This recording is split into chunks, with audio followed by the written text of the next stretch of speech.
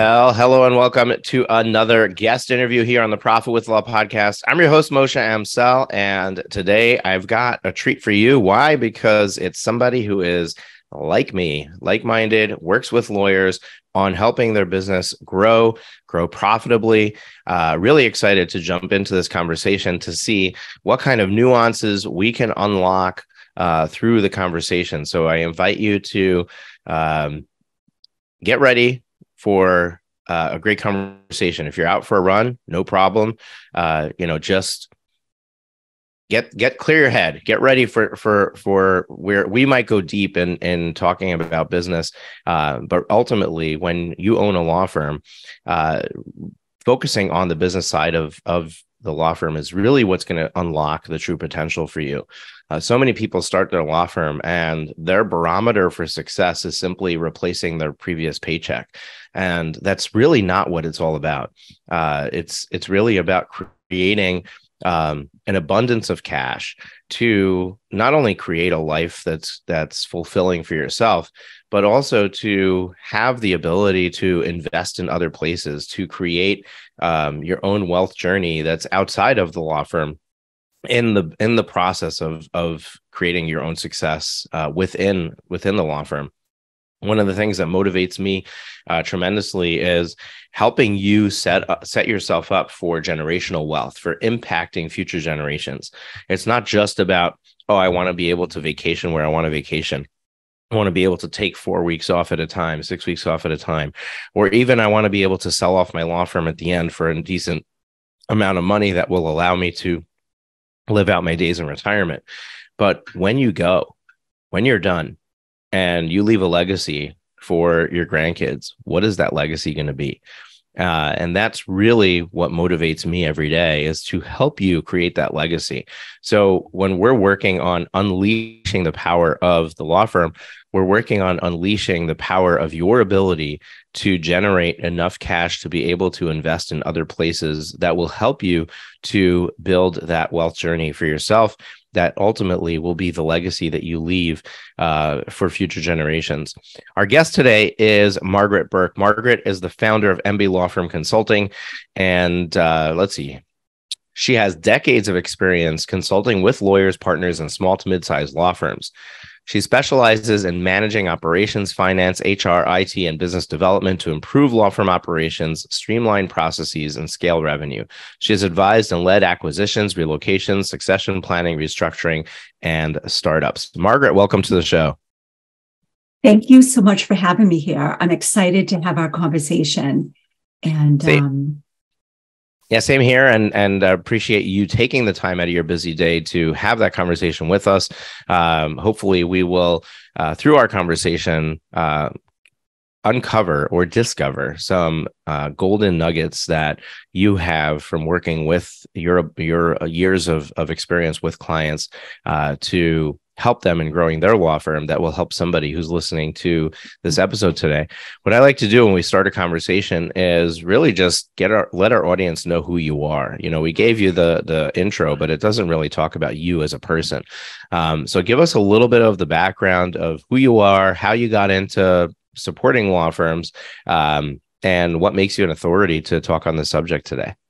Sure. Thanks for asking. And you're correct. You gave a lot of my professional background. I'll quickly note that, what I do is I work with law firms and I truly enjoy helping. It's typically a founder or a managing partner solve a challenge and achieve certain goals that the firm has. My background is prior to working with law firms as an advisor/consultant, sometimes fractional team member. I worked in law firms. My last position was with a firm in Boston as executive director and then as CEO. I was with that firm for quite some time, about 15 years, and I helped start that firm, actually. We broke off from another firm, and I had that experience that many attorneys enjoy. It's a challenge, but it can be very enjoyable, of starting a new firm and building something from the ground up. Um, how I got into working with law firms is I actually, prior to working in the legal industry, I worked in the financial industry. And at the time, it was Smith Barney. So we're going back a little bit. And I worked in a group, estate and trust services, where I worked with a lot of attorneys. So I worked with financial advisors, and we would bring in attorneys as needed to help clients. And as part of that, I really started to get to know a number of attorneys. I started to understand the behind the scenes responsibility of the attorneys we worked with. And I developed a relationship with someone that we referred, I tended to refer business to. He did an excellent job with our clients. And over time, I was offered a position to join him and another attorney to help start a law firm. And that's where it all began. And it's interesting because I know we'll probably talk about marketing and business development. And it was that relationship that I formed with someone, and I respected the service that I saw this firm provided. And it was really a wonderful opportunity for me to shift and move into a very different industry. The legal industry is very different from the financial, both professional services, but very different cultures and industries. And I learned a lot from that experience. Really, really interesting story. And I have a similar situation where I kind of accidentally stepped into supporting law firm owners just by getting a law firm as a client, and then them referring me to another. And that really brings us to the first piece of conversation, which is the value of networking and referrals when it comes to law firm growth, law firm building, the career path that you take. So I'm curious about your thoughts on this, because a lot of law firm owners, they want predictable results. They want results now, and they turn to an assortment of marketing solutions, whether it's paid advertising or SEO or things like that. And I think the art of networking and the art of building a practice or a component of your practice to come from strategic positioning to receive referrals and from the community at large seems to be lost or something that becomes difficult to attain for a lot of people. So talk to me a little bit about where you see the value of that, and where and when you think a law firm should be focusing on that component. Sure. I'll make a bold statement, and I'll say that I think law firms should always be focusing on that as one of the priorities. I understand firsthand from working in law firms for many years and with attorneys that time is a big, it's a limited resource, incredibly limited for attorneys in particular. And with marketing and business development, there are so many tools out there that firms can use and resources to help ensure that the attorney isn't spending all his or her time on marketing, but is incorporating that into their practice to keep, frankly, the term pipeline, to keep that full, and to stay in touch with people. I work with a coach. I'm a big believer in coaches. So I'm always happy to talk to anyone about that, the benefit of having a really good coach. And I had a call the other day with my coach, and we were talking about time, business development, and marketing. And he noted that with business development, marketing, it's when you start to walk down that corridor, there are many doors that start to open once you open yourself to the experience of really taking some time and focusing on marketing and business development. And it's very true. I think anyone that has taken the plunge into something that is new to them have found that it leads to something else. So I share that because, one, there's time constraints. Two, it's very important. And what I see very often with the firms I work with, the attorneys I work with, is they don't embark on it because they want it to be perfect. And what is perfect, I think to a lot of attorneys, perfect is a very high bar. Like they really want things to be perfect. And as a result, they may not move forward. And it doesn't need to be a full-fledged plan. It could be certain ththings that you do with a component of you enjoying it. So if you like people, that might be staying in front of the top 10 clients or referral sources once a quarter and just meeting people for coffee or having a quick Zoom call. And it could be as simple as that to begin. It doesn't need to be attending every networking event that's happening in your area.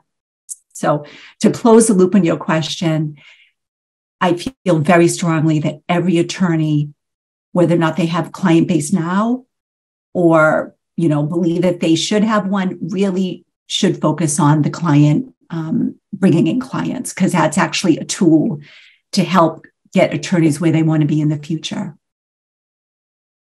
Yeah, I really appreciate you sharing that. And I share the same sentiment. I think that there's never a time that you should not be focusing on the referral side of your business. I think that relationships are ongoing and should be formed and maintained.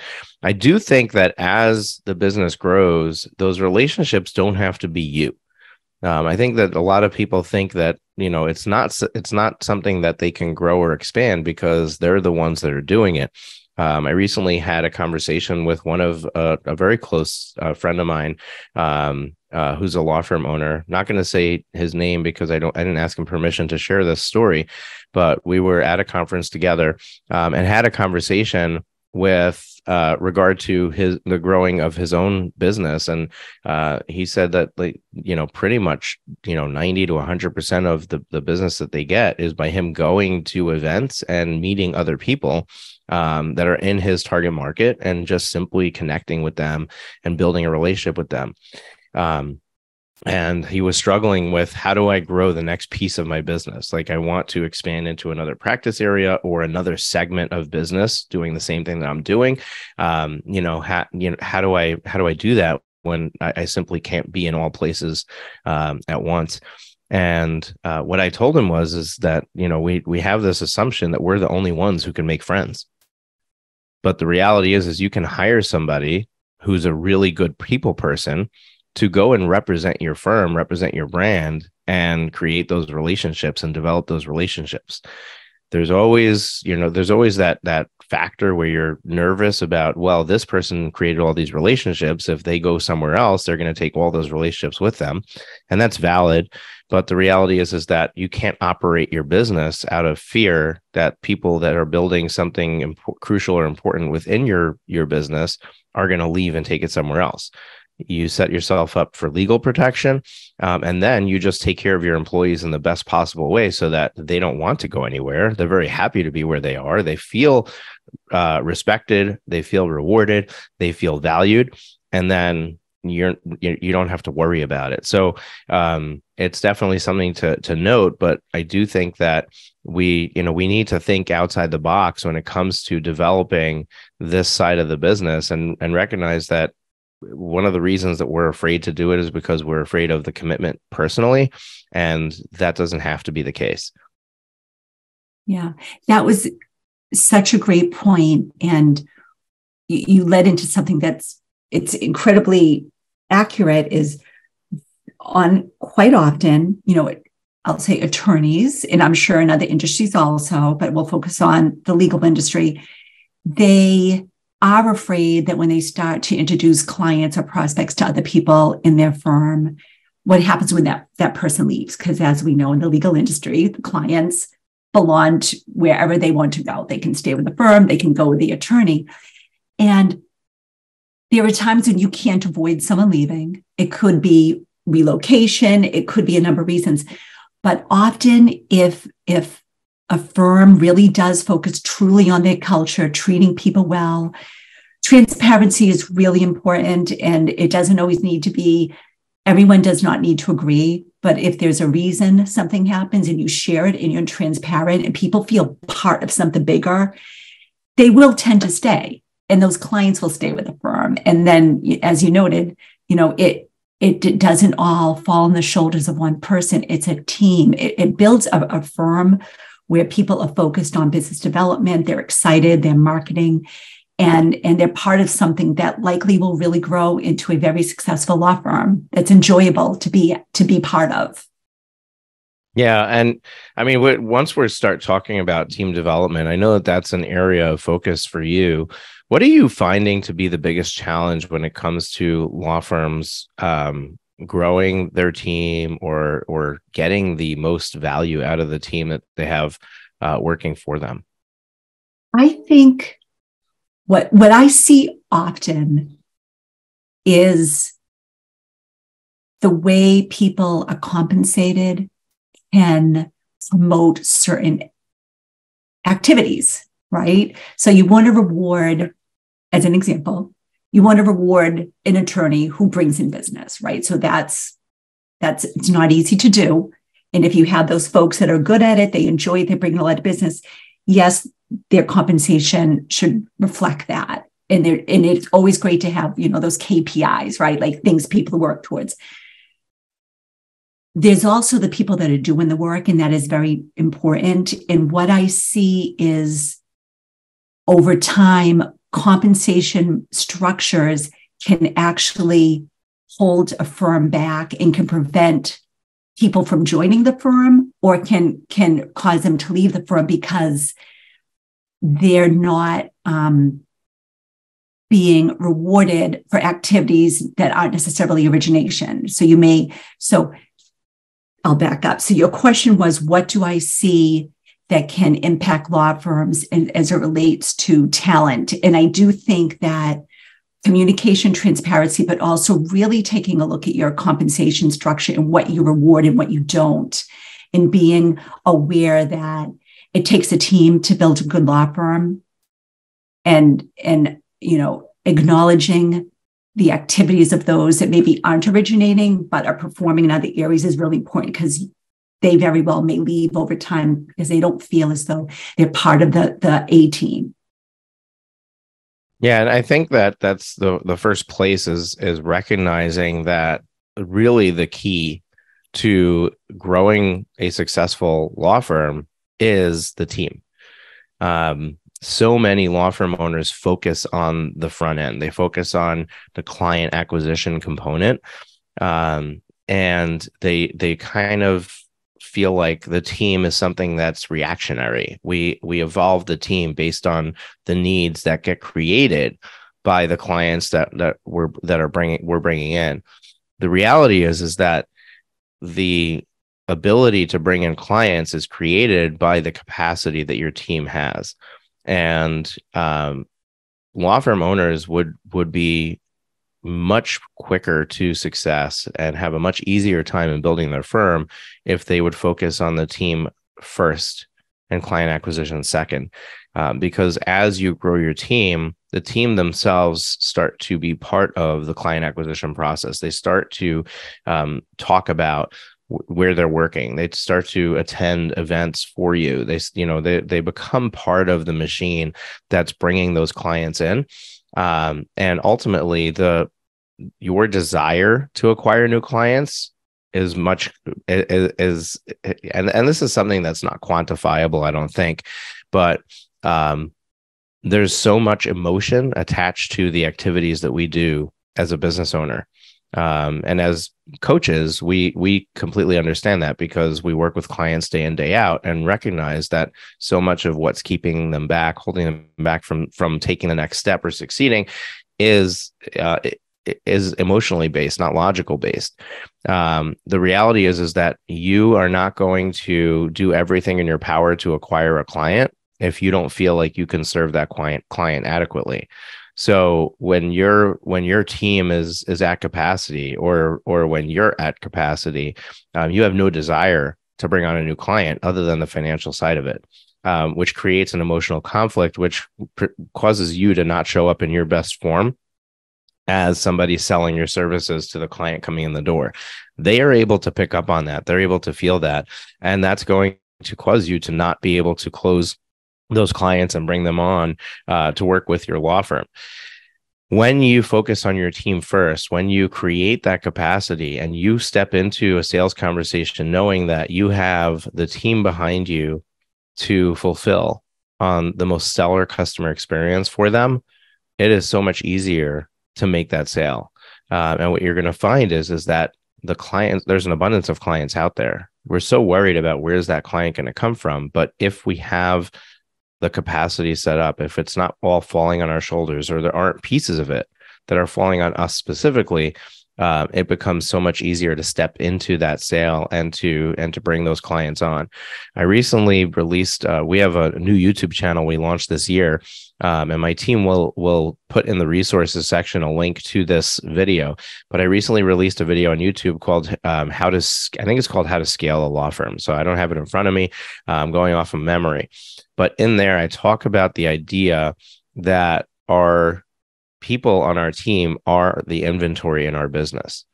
And you wouldn't think about opening a supermarket and putting one item on the shelf, right? If you open a store that people are going to walk into and buy things, you're going to fill the shelves with a bunch of different items. You're going to have inventory in your warehouse to refill the shelves when people buy it so that you don't run out. Why? Because if somebody walks in and there isn't something for them to buy, they're not going to buy it. So you're losing the ability to make money by not having it there. Same thing as with our team. If somebody comes in and the inventory to serve them is not there, they're not going to buy from us, right? And we really need to flip the script on how we think of that as we grow the firm. How you keep your team and how you make them happy, those are great conversations too. But first, you need to identify what those roles are and figure out that you need to fill them.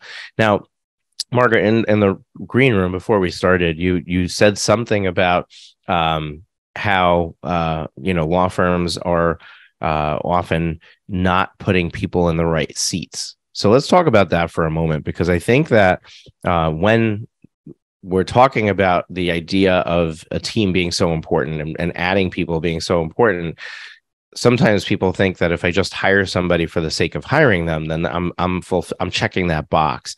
And there's a lot more to it. So what are your thoughts about how a law firm owner can approach the hiring process in a way that they're trying to avoid some of these common pitfalls and mistakes where they might be putting somebody into the wrong role or filling the wrong role in the first place?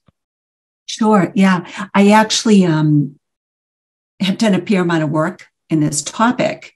And, we all know that many law firms are trying to hire and or retain talent. And during the hiring process, as firms are thinking about their hiring needs, it's important to think about what the need is at the firm, not the title. Like, let's put titles to the side. Like, what is the actual service that this individual will provide? And then as firms recruit, again, put titles to the side, look at the skills and abilities and what individuals like to do. Ask those open-ended questions to understand what someone really enjoys. And that's really step one. And so there's job descriptions that give, credentials, but really focus on the abilities and what the person wants. And then step two is being aware of putting too much on one person. Especially, it's incredibly common in law firms where they will have a few people that are very good, and as a result, they're responsible for everything. And the things that are asked of them are very different. So someone that is really good at financial management and crunching numbers may not be good at HR. It's quite possible that they're not. And you go into a law firm and you'll have someone in charge of crunching the numbers, hiring, firing, culture, technology, and it's a sort of a jack of all trade tendency at law firms, which results in that person that was once excellent and they were happy and they were really good at what they were hired for being disgruntled, burnt out, and leaving. So as firms hire, instead of thinking about an org chart, think about like a responsibility chart, and even take the time to list out what is needed at your firm to be successful, and then plug names in, and you'll see where there's no name. And that is what you should start thinking about hiring for. And you'll also see places where you have 2 or 3 people responsible for one thing, And it will tell a story on why everyone's confused when something doesn't get done. It's because there's 3 people responsible. And when three people are responsible, no one's responsible. So during the hiring process, think about responsibilities. Allow that individual to be really good at what they do, and don't put too many responsibilities on one person. And I'll end this section by sharing, people that work in HR are familiar with, there's a halo effect and a horn effect. Are you familiar with that? What No. that is? So really common. So halo is when someone does something really well and suddenly you think they're going to be great at everything. So someone's a great business developer. They're also going to be a really good manager because he or she's a really good business developer. That's not always the case. Horn effect is one person you discover is not good at business development, and as a result, they're not good. They may not be able to manage people. They may not be able to contribute to marketing efforts because they can't do business. They haven't been successful in business development. I think it's really important to remember that halo horn effect as you look at the people at your law firms. Quite often, being good at one thing does not make them good at everything. And think about that during your hiring process also. Very interesting, interesting stuff. And really our listeners should be paying attention to is that these are some of the things that you don't think about, right? And it really needs to be something that you act purposefully on. You have to really be purposeful in the journey of growing your law firm and making sure that you're taking these steps along the way. We had a great episode where we interviewed Craig Goldenfarb, and my team will link up a link to that episode as well, where he talked about creating culture and what he did in his law firm to create that culture. And when he describes it, and you're sitting there listening to that conversation, you almost get the feeling like, wow, I would like to work for him, right? And I was sitting in the seat interviewing him, and I had that feeling like, wow, if I was looking for a job, I'd be calling Craig up and saying, hey, can I come work for your firm? And that's really what the place that we want to be is. And it's not going to happen overnight. You're not going to be able to do what he's doing in your firm 100% at, if you're at a earlier stage of growth than him, because some of it requires resources, requires capital, requires, investing in your team at a level that you might not be ready for. But you can start to think about it in that way. You can start to take steps along that path to create an environment of whether it's fun. You get to decide whether it's fun or serious, right? You get to decide whether you're going to work your people to the bone or whether you're going to treat them like human beings and recognize that they have lives outside of work, and create a business model where they're not needing to work till capacity, and or max or beyond capacity, right? So there's so many stories about big law working people to 100 plus hours a week. I saw somebody recently posted on LinkedIn, and I forget who it was, but there was a great post that got a lot of traction, where somebody was decided that they're leaving big law, and they talked about how when they entered into big law and really started on the partner track, that they brought a sleeping bag to the office and got ready to just, sleep in the office for a few days a week in order to be able to, to get to that golden ticket, right? That place, that the corner office, and there's so much of that we carry with us to our own business when we start it, where we forget that that's part of the reason why we left our last job. That's part of why we started our own business, is to get away from that. Yet we step in and try to mimic and do the same business model that they're doing. So we have to recognize that there's a different way, and figuring that way out is really the biggest challenge of growing your law firm. Recognizing what makes your law firm tick and how to value people, and how to structure it in a way that you get efficiency without creating the life that you decided, from the get-go that you didn't want to create for your law firm. So that, I think that brings us to the last topic that I want to talk to you about, and that's the underlying business model. we had a little bit of chat in the green room beforehand about hourly billing versus alternative billing models. And one of the things that really, I mean, there's two main components that really rub me the wrong way with the hourly billing model. One is it pits you against the client, right? You want to bill the most hours possible. The client wants you to bill the least hours possible. So right away, there's a relationship of conflict that's created the moment that they become a client. The second component is that you're essentially incentivized to be inefficient, because the only way you bill is if your attorney or your paralegal are doing work. So there's no incentive for you to find somebody who's really inexpensive that's perfectly capable of doing some of the work to go and do it, because you can't bill that, right? Mm-hmm. Or you can't make as much money when they're doing that work. The attorney holds on to stuff that does not need to be the attorney doing it, because the attorney bills more than the paralegal, right? Like, and those things are not happening because you're unethical. They're not happening because you're intending to defraud your client. They're happening subconsciously because that's the business model that you adopted. And so much of what we create is based on our own experiences and how we stepped into the creation of our law firm, which is, this is what I saw someone else doing, right? This is what I saw when I was working for someone else. So this is what I think is the only thing that's possible. So Margaret, I want you to just broad strokes talk about your thoughts on the overall model for law firm owners. And I mean, barring a few types of practice areas or like trial attorneys, or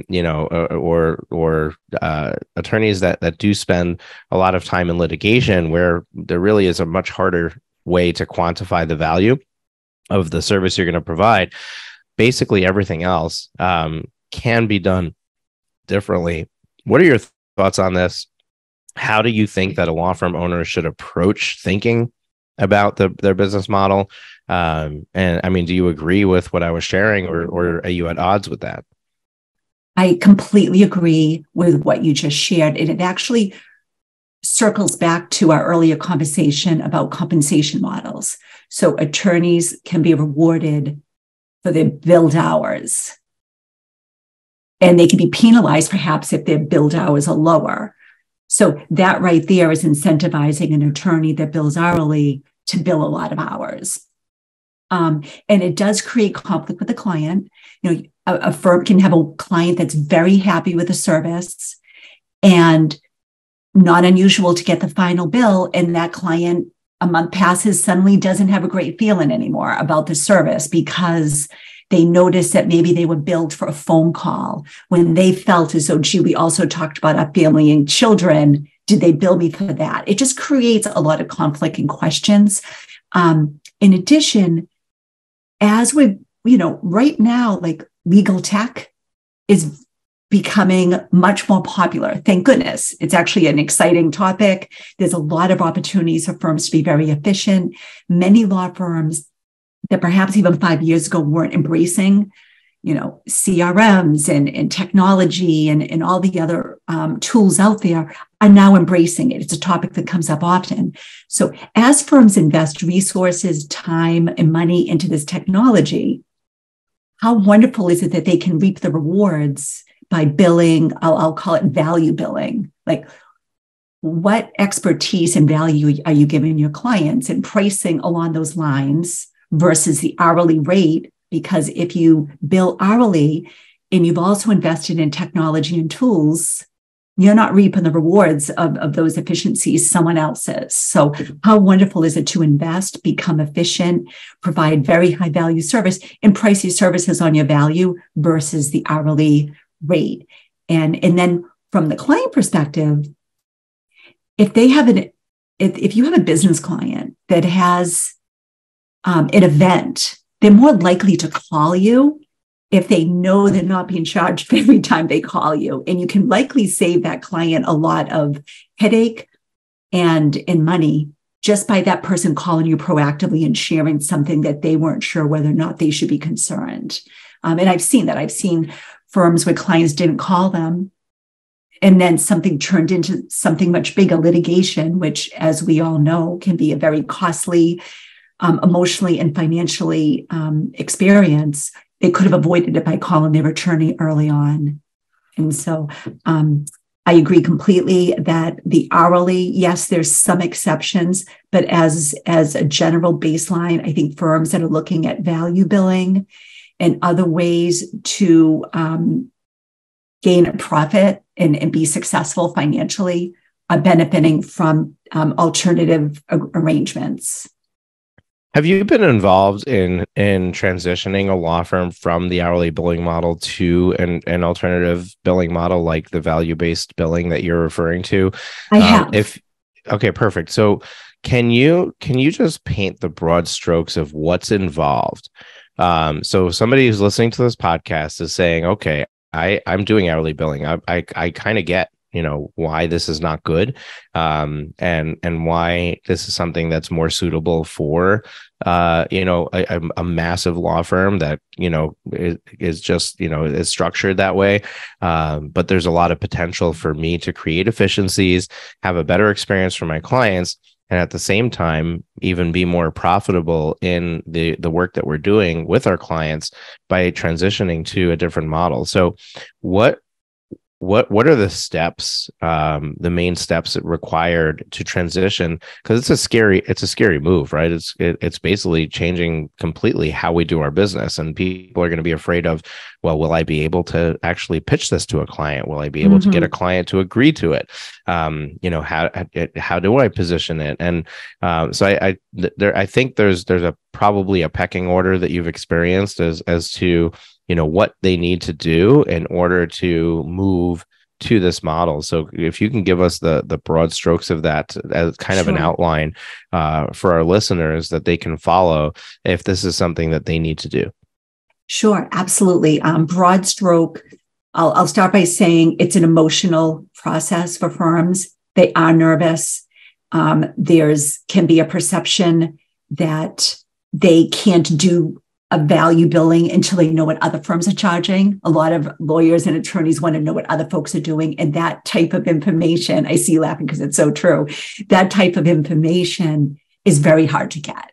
So there really, as far as I'm aware, and I've actually done a lot of research on this, there really isn't a place to go for smaller firms, small to mid-size, to find out what their peers are doing other than talking to their peers.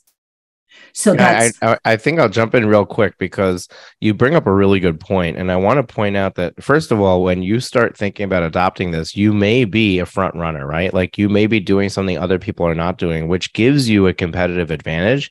Because believe it or not, somebody who's shopping for legal services would much rather pay more knowing that that's the most they're going to pay than leave it open-ended with a potential for possibly paying less, because they're well aware that can end up being more. So people want a definitive price. They're willing to pay for it, and you shouldn't be afraid to charge for it. Second thing is that just because somebody else is charging something doesn't mean it's a good amount to charge, right? Either you can make really good money by charging less, and that gives you a competitive advantage, or they implemented the model incorrectly. They're going to be losing money. They're not going to be able to be successful with the way that they have it priced. And if you follow, you're going to be in the same boat. So really, you need to approach this from understanding, and I'll let Margaret weigh in on how to approach it. But what I would do with clients is, approach it from, you need two things, right? She said this is value based, right? So what's the value to the client? That's one component, but then you have to look at your inputs to produce that for the client, right? Like, what is that going to cost you to deliver? And if you can't make the profit margin you need to make, then you need to adjust based on that. So Margaret, I interrupted you because this was a really good point, but carry on. Sure, absolutely. So you mentioned inputs. I recommend everyone tracking their time, so you have an idea of the cost of that input. There were firms where everyone tracks time. There were firms where just attorneys do. There were firms where people don't track time because it's flat fee billing. But then how are you measuring your inputs against the fees that you're charging. So that's one. Start tracking time if you're not really, and have everyone track their time. The next item is, you may consider just doing this for new clients and testing it. And then if you have some trusted, ongoing annuity clients, people really well, float it by them, get their feedback. But you can, to feel more comfortable, continue with the current billing for your current clients, but look at this for new clients. And the other item is, it goes back to the value, is being, really taking a look at the value. Like, certain engagements warrant a higher fee than others. And be open to that. Keep an open mind and try to look at it from the client's point of view. How much pain are you solving for an individual? How efficiently and quick do you do that for someone? What is your experience? So an attorney that's been practicing for 50 years, they're not just bringing their current role, they're bringing their training and their experience to the table. Quite often, many attorneys are advisors. They're not just doing the legal work, they're actually strategizing and advising. There's a lot of value in that. And really take a look at the type of work you're doing and distinguish between the rank and file templated documents from the very strategic high value advising, and price accordingly. And once you're comfortable with those prices, be open to increasing them a little bit. Like, if you feel it's correct and the value is there. Psychologically, where many folks are afraid to come in at a higher price point than they believe if they hear their peers are charging less. But as you noted, your peers may not be charging properly, and as a result, they don't have the resources behind the scenes because they can't afford them to provide better service to the clients. So again, track time, be really open with the value, and bring in help. It is helpful to have an unbiased opinion at the table with these types of decisions because it is emotional. Many attorneys are afraid to lose clients, and so it's easier not to make this change. But bringing help, track your time, really, and have a process where you move this project forward. Like, meet at regular intervals with deliverables for each meeting by the participants, and just keep it moving forward, and start with your new clients, and to feel comfortable, keep your current clients as is, unless you feel they would enjoy the change. I'm just going to add one component, and that is to recognize that with this, any of the flat fee models, whether it's value-based, whether it's flat fee, it's the law of averages at play. And one of the top things that I hear from law firm owners is, oh, I tried that and I got killed. Like I ended up producing so much work for a client and I didn't charge enough, but because it was flat fee, I didn't get paid enough. And they're taking that one example as a reason why it's not going to work. And that's going to happen for anybody, no matter how well you set this up, that will happen. And what you need to recognize is that this model works through assumptions, and we're making our best assumptions, and you can tweak along the way. But it's the law of averages at play, because there are going to be clients where you give them that flat fee and there's a lot less work that goes into it, and you made a lot of money on them. And we don't look at those and say, oh, wow, we made a killing on that client, right? Like, and it's not, and we almost feel like it's unethical to even think that way. But the reality is that you're providing a service, and sometimes that service takes more, sometimes it takes less to implement that. So just keep that in mind as you implement this. You're not going to get it right on day one. There's going to be some situations where you feel like you got quote unquote killed, serving that particular client. But the reality is that if you stick to it and make adjustments along the way, it is the only way to unlock efficiencies and also create a great customer service experience for your clients. Margaret, we're out of time. We got to wrap up. What I do at the end of an episode, at the end of an interview, is I give you an opportunity to answer two questions for us. The first is, what is one parting piece of advice or wisdom that you'd like to leave with our audience? And the second is, how can they get in touch with you or learn more about you if they enjoyed this particular conversation and they want to take it further with you?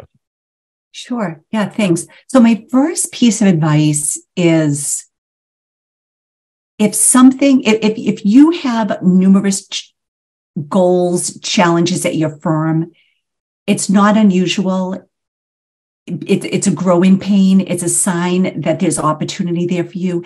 And just start somewhere and look at the biggest bang for your buck, the area that you feel you can implement and just get started. It's back to the corridor.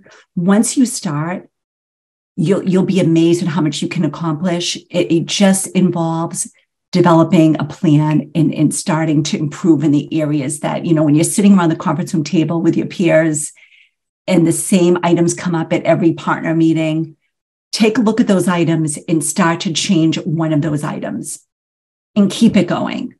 The next is how to contact me. So one, I want to say it's been a thrill to be here today. I'm very happy to speak with anyone. Complimentary consultation, phone call, always happy to brainstorm. My website is mblawconsulting.com. My email is margaret@mblawconsulting.com. And my phone number is 617-702-0529. On my website, there's also a link to schedule if you'd like to meet. I'm always happy to meet. Awesome. And folks, we're going to put that in the resources section of the podcast notes here. So it should be in your podcast player as well as at profitwithlaw.com. Hopefully you enjoyed the conversation and you'll come back again next week. We're here every single Thursday with a brand new interview. Until then, let's just focus on the profitability of our business, which ultimately will fuel the growth and our own personal success. Take care, enjoy your week, and we will see you next week.